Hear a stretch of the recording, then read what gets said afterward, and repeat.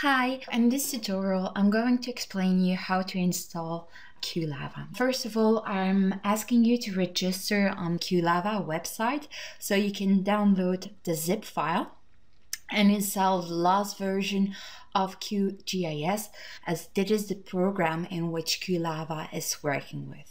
To install Q-LavHA, go to the Plugins menu bar, Manage and Install Plugins. Go to Install from Zip File, press on the three dots over here and look for the zip file that you've downloaded from the Q-LavHA website. It's really important to keep it zipped, as QGIS is able to install the plugin through that zip file. Press on OK, install the plugin, yes. Wait for a bit and you will receive a message that the plugin is installed successfully. Go to the install plugin and you will indeed see that there is a new plugin which has been installed and which is called Q-LavHA.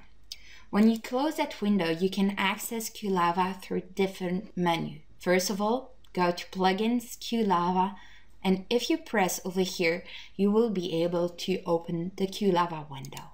Another option, and really fast option, is to press on that icon that appears in the toolbar. So now you're ready to start your first simulation. Prepare carefully all your input data and we'll see each other in the next tutorial.